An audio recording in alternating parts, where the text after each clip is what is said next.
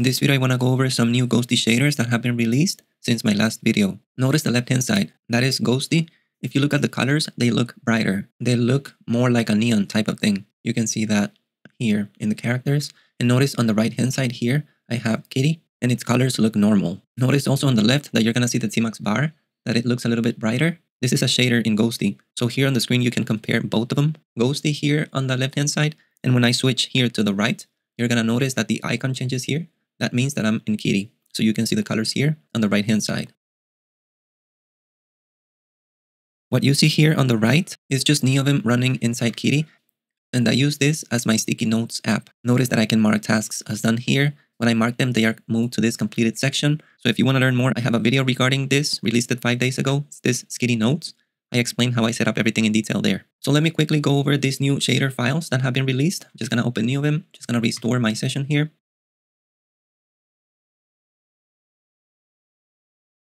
This is the one that we're looking at right now on the screen. That makes it look more bloomy or more neon-y, right? So this is the setting in 1. And the way that I normally use it is this 0.25 setting, because 1 is a little bit too much for me. I'm going to restart Ghostty. I created a better touch tool action for that because I'm going to be restarting it a lot. So if I press Hyper-UG, you're going to notice that it restarts it. And you're going to notice that the shader applied is softer.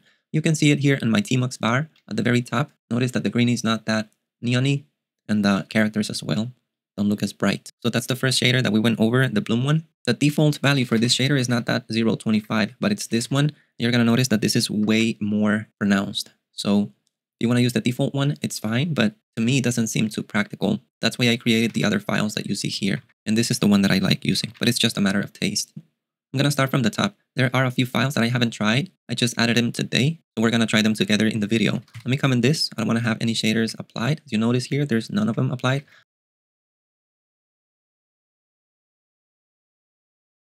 Let's go to this animated gradient shader GLSL. Just uncomment this line, then I restart Ghostty, and we should have the shader applied. Notice that this is animated.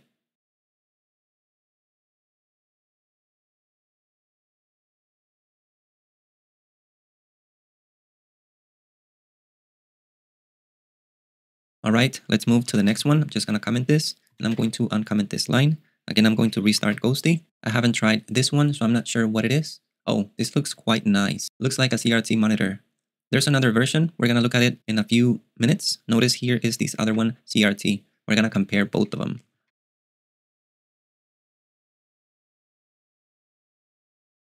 So this one looks actually like a CRT monitor. Notice that you can see how it's curved here on the corners. If you're young, you're not going to understand what I'm talking about. But if you're my age, you're definitely going to get this. Nice. I do like this. You can combine them, right? So let's say that, for example, I want to keep this better CRT shader, and I also want to keep this bloom one. I'm going to restart Ghostty, and both of them are applied. So you don't have to keep one, you can combine them.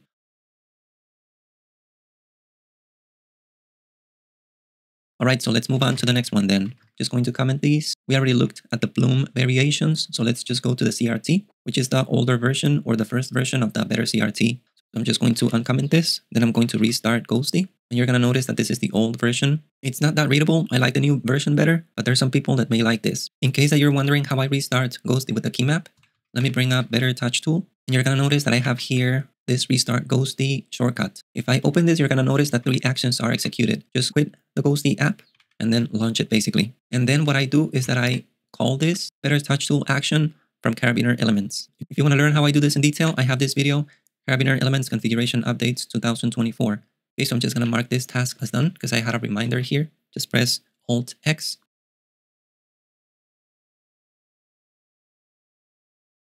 So let's move on to the next one then. I'm just going to comment and uncomment this one. I'm going to restart Ghostty. Notice that there are some cubes that are shown on the screen. You may not see them that well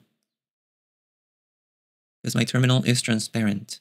But if I scroll to this other terminal, the animation stops, okay? But yeah, notice the cubes. You can see them here.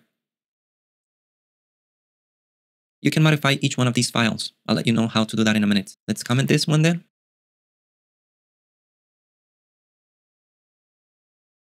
The next one on the list is this dither however you pronounce that. I'm just going to restart Ghostty. And looks cool. Doesn't look bad. I don't understand its purpose. Maybe if you combine it with this better CRT one and we just restart here, it looks like a really old CRT monitor or something. I don't know. But just so you know that this is an option too. I'm just going to undo these changes.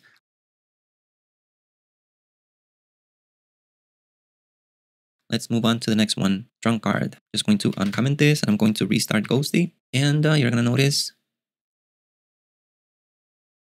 that it looks quite nice, to be honest. I don't think it's that useful, but the effect, we gotta be honest, looks quite good. I can scroll here. Your terminal is probably going to suffer a little bit. You're gonna feel it a little bit slower.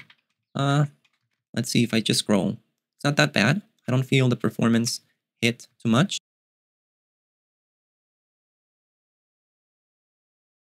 Let's move on to the next one then, this fireworks rockets. I'm just going to uncomment this, restart Ghostty again, and oh, we see some rockets in the background, some animations.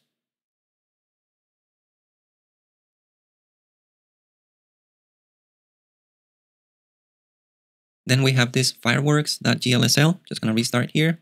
Let's see what this is about.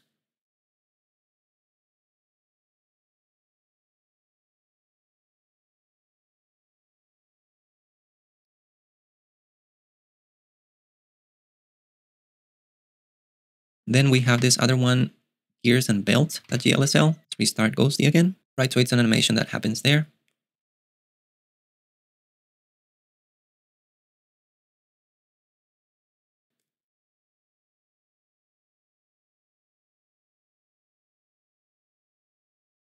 Let's move on to the next one then, glitchy.glsl. Let's restart here. Let's see what this is. Oh, it looked nice when it started, like a video game or something. I mean, the work put by the community to create these things is just amazing. Yeah, it looks like it says glitchy.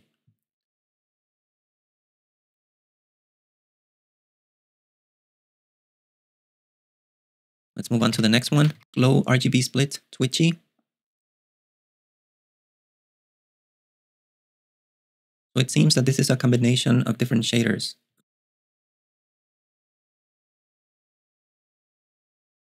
Alright, so moving on to the next one, gradient background. And this is similar to the one that we have here, animated gradient shader, but it's just that this is static, this one. So not much to see here.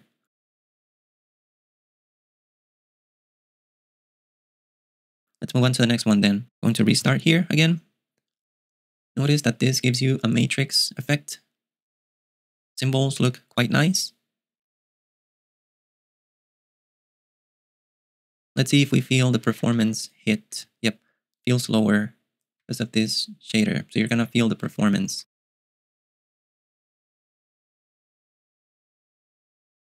Let's move on to the next one then. Just snow. Like the word says, it's just snow. That's it.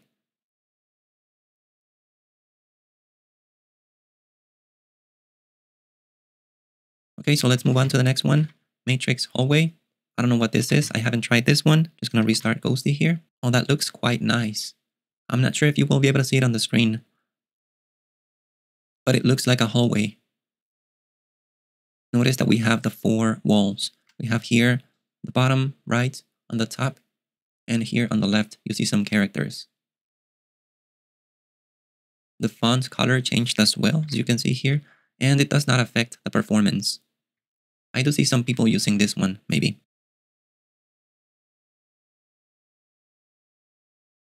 So let's move on to the next one, negative. Just gonna restart here. Oh, okay. So like the word says, inverts the colors then.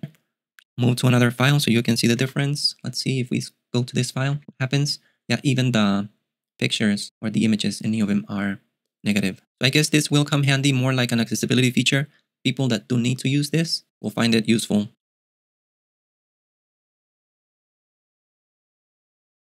Alright, so let's go back to the other file. Let's comment this. Let's try the other one, retro terminal. I haven't tried this. I don't know what it does. Okay, so it looks like a CRT monitor, the same effect, but it also changed the colors. Notice that my cursor also changed the color as well. Let's go back to my other file and let's see what happens here. Yep, it changed the colors basically everywhere, including the image. So it looks nice. The effect looks quite nice, to be honest. I wouldn't use it, but Some people will like it. Let's move on to the next one then. Smoke and ghost. Let's see here. I don't understand what this does. It looks just like a bloom shader to me. I'm not sure. I'm gonna switch to another file. Maybe I see a difference there. Nope, I don't see any difference. I just look at like bloom shader. I may be missing something. I don't know. Let me know down in the comments what you see on this one.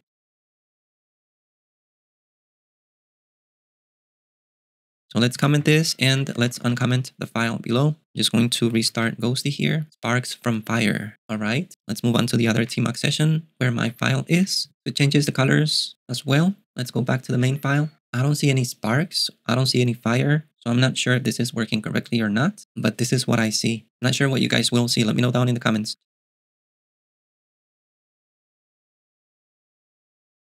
Just gonna comment this and I'm going to uncomment this one below here. And let's restart Ghostty spotlight.glsl.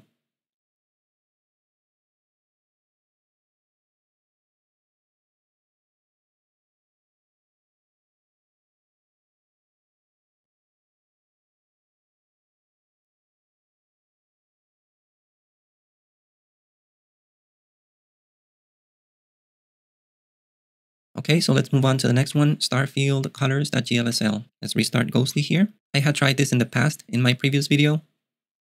It's a bit distracting. Some people may like it, I think. Not quite sure about that. But it definitely will bring attention to your terminal. All right, so let's move on then. Start field. Well, I think this is quite similar. It's just that it doesn't have colors. Yep, I think they're basically the same. It's just that one has colors and the other one does not.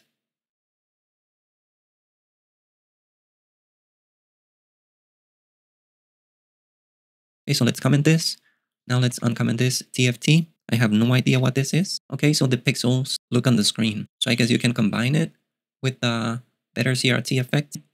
I'm not sure if you can notice it on the screen, but it looks like you can see each pixel.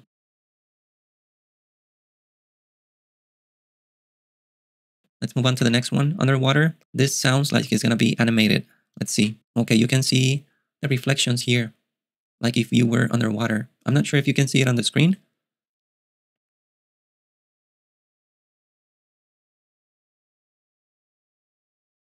But they're shown here.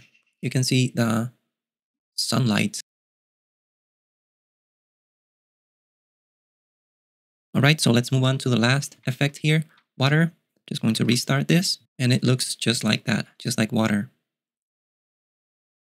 It looks pretty amazing, to be honest, but that doesn't mean that I would use it.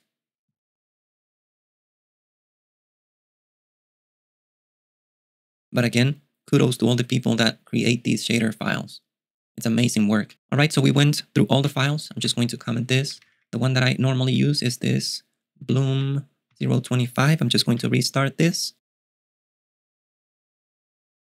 Where do you find these files? Well, they're in my dotfiles now. So if you go to my dotfiles, you will be able to find all of it there. And where did I get them from? I got them from this repo, Ghostty shaders. So if I come here, GX, and open in my browser, and these are all the different files. So the only thing that I did was just to copy them to my dotfiles. I'm gonna go to my dotfiles here. I have the tab on the top. If you like what you find in my dotfiles, all of my configuration is there. Make sure, like it says here, to star them. And you can do that here on the star button in GitHub. So you can see here the path for this file, for example. On the right-hand side, you will notice that this is the path in the .files latest directory in the Ghostty folder, and here is the name of the file. It's just config. So if I open mini.files, you're gonna notice that the file is here, and the shaders directory is here, and all the shaders are inside. This one is empty. I'm just gonna delete this folder, sync the changes, type Y to save those changes. If you wanna know more about this file manager that I'm using inside Neovim, it's called mini.files. It allows you to do a lot of advanced stuff. I configured some key maps to grab a directory, zip it, and copy it to the system clipboard. So there's a lot of stuff that you can do. Go and check this video out. Alright, so I already showed you where the files are, where my .files are. This is my configuration file. I have a lot of comments in this file, so I would highly recommend you to go and check it out. I don't have much going on in my config. I'm using a custom theme. Notice that I'm calling that theme from here. Shaders, I just use one of them, and the rest is just standard stuff. I open tmux as soon as I open Ghostty, because I use tmux basically all the time on any terminal emulator. I have some padding stuff here. The font that I use, you can see it here above, and the size. The title bar, I don't like to have it. I don't use tabs. I'm against tabs in the terminal. I don't like to be asked if I want to close or not. I don't like to have a confirmation. If I close it, I just want it to be closed because I use tmux resurrect. And if we scroll down here a little bit more, you're going to find all the different options that I have.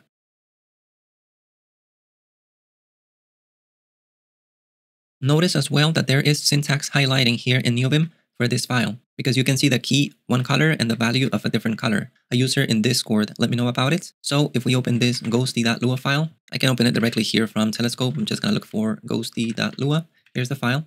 This is all you need to add. The files needed are part of the Ghosty application itself. So just make sure you add this and that'll take care of it. If you want to know where I found out about this, here's the link to the Discord chat. So I already showed you my configuration. Just going to mark this. Syntax highlighting, we went over that already as well. I've been using Ghosty for 2 months. It's my default terminal emulator. If you want to learn how I set it up, if you want me to go over more in detail, go and check this video out. And I explain my configuration basically there and how to set it up.